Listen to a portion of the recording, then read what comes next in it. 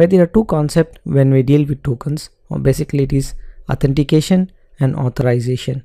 If you are not familiar with these terms, then let me help you understand it. Well, authentication and authorization are two different things. Authentication is basically used to get access to the REST API. You need to have a proper user ID and a password. And user ID and a password is like an authentication to connect.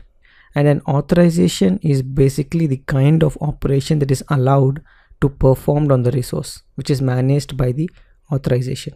Let's say you have access to an API, but you only give an authorization to execute get method. You cannot execute post, put and delete. That authorization you don't have for your user ID and user ID based on your authentication. Token is nothing but a key issued by a server to client with some permission. So let's say if you want to connect to an server, right, which is hosting a REST API, you first need to get an authentication, user ID and password. Once you get that, you need to have a token. The token generally have the authorization. Authorization depending on what type of operation that you can perform.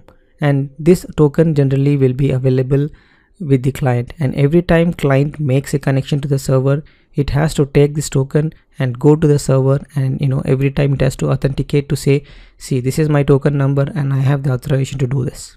Then server will verify the token, and based on the authorization it will allow the type of operation you want to do. Remember that token is an authorization, like you can only do get or post and all the other operations are blocked, something like that.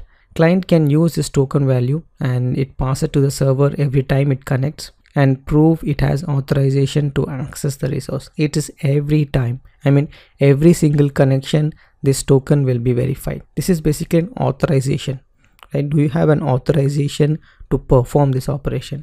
Let's say it is making calls from last 1 month, and today I just gave an one more operation type like post to that token. The next call that is being made, every time server checks, and the next call is made, it will check whether it has a post authorization, and if it's available, it allows that post connection. So it's almost a live connection and live authorization, and every time it checks, and there is no state is being saved in the server, because you remember the design pattern of REST, it says stateless. There's no state saved to the server. So every time client has to provide its authorization to the server to make sure the connection is valid. And token based REST API means having the authorization to access the resource using the token key. Token key is very simple, like an alphanumeric set of characters which has been shared from server to the client, and client uses it every time it makes a connection to the server. Very simple concept.